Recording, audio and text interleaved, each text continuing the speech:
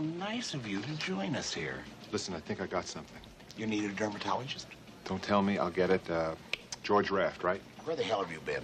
I have to talk to you. I think I'm on to something. It could be your actual ball game. I mean it. Golly gee, Scoop, that sounds very interesting. Something's wrong. Something big. They know I'm onto it, and they try to kill me. Who's they?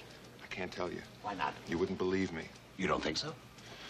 Okay, listen to me. I got a tip from a friend, a good friend. Then he disappeared. He disappeared?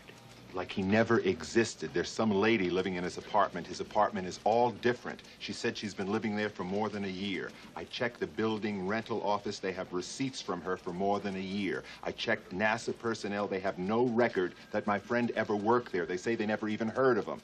So this friend of yours who works at NASA gives you a tip and then he disappears. And it turns out that he never lived in his apartment. He never worked at NASA. And this is the guy that gave you the tip on your cosmic scoop, and you think I won't believe you? My car. Someone tampered with my car. The one you decided to go swimming with? They did something to it. I couldn't stop it. Can you prove that? The police said, they said that nothing was wrong.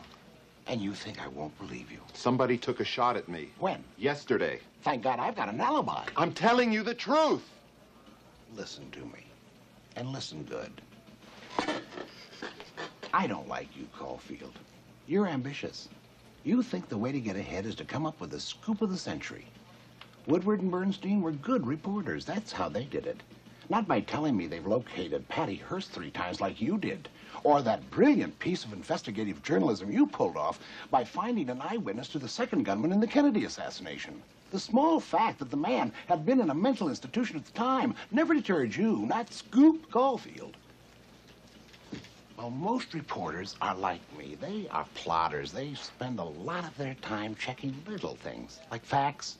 They cover mundane stories like wars and trials and hearings. You never seem to have enough time in your busy schedule to stoop so low as to cover a story. You occupy your time with tips from people who never existed, driving your car into water and then claiming it wasn't your fault, getting shot at by unseen gunmen. Now, I really hate to interrupt your meteoric career with something so plebeian as a legitimate story. However, a trainload of propane gas had the bad taste to derail near Galveston, and there's a whole town that just might blow up.